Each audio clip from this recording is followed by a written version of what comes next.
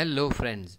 Listening practice is very important in the development of English fluency.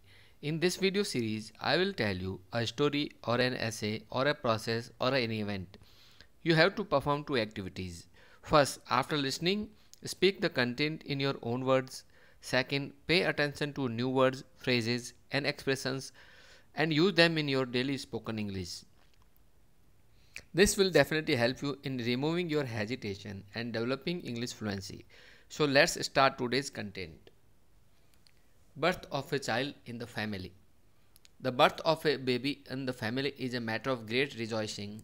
Blessings and congratulations pour in, sweets are distributed, multicolored frocks are presented to the baby, silver coins and currency notes are put in the hands of the newborn. This is considered to be a very auspicious. Rich people throw parties.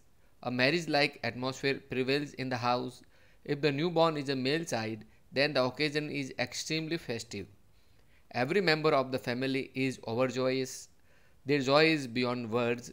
The happiness of the family knows no bounds. Songs are sung. Even the women folk sing and dance, wishing a long life to the child.